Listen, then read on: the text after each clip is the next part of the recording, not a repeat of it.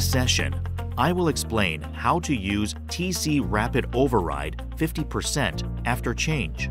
For TC models, there are only F0, F25, F100 Rapid Override switches on the operational panel.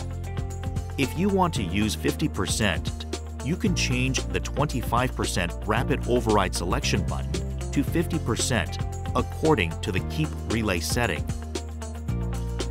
This method can be applied to TC models manufactured after June 2020. Press the Offset button in MDI mode and the Settings button at the bottom of the screen to open the settings screen. Change the value of Enable Parameter Writing to 1 and press the System button on the operation panel.